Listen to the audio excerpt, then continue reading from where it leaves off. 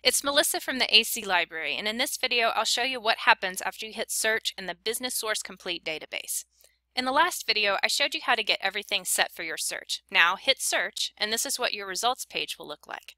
Before we look at the actual results listed in the middle of the screen, I want to explain this menu on the left. This provides you with options to further define your search.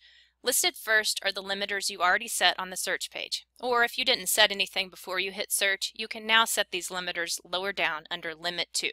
If you forgot to select full text, for example, click it here. Selecting full text is really important because it will ensure you get the full article and not just portions of it.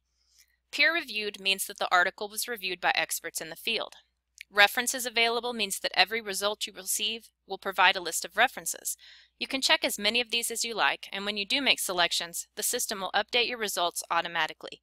Notice that the number of results just changed. We did remember to limit by date before we hit search, but if you forget, you can always put the oldest year you want here. You don't have to put the current year. It knows to get everything after the first date you list. Just below the date, if you click on Show More, it opens up even more limiters that you might have noticed on the initial search page. Publication type allows you to filter out results based on the type of result it is. You could just retrieve results that are industry profiles or market research reports. Document type might be helpful to you. You could just get a company's report. If you're only seeing articles written in languages you can't read, this can help. I'd skip the publication box on this screen because it's also back in the main menu, and over there you'll see options listed that you can just select. Right here you can limit how long the articles in your results are. If you just want a short article, you can set that.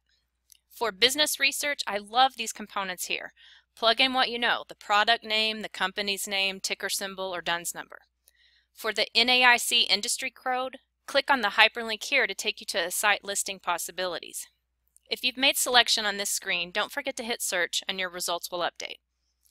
Back on the main menu, here are additional limiters. If you click on one, it expands and gives you a list of possible boxes to check. Each choice has a number next to it in parentheses. This is the number of results you'll have if you check the box. Source types is where you can filter out results based on the type of result it is. Maybe you only want to look at market research reports.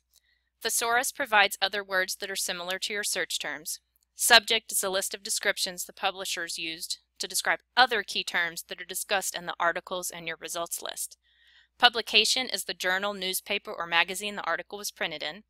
Company is the publication company if it's something other than a journal, newspaper, or magazine, so Coca-Cola Company, for example. Here's language again, and geography is the area in which the article was published. I use this sometimes to narrow things down to just things that are published in the U.S. Remember that this gives you a listing of agencies or organizations that have produced information listed in your results. Okay, now in the next video of this series, we'll start looking at the actual results.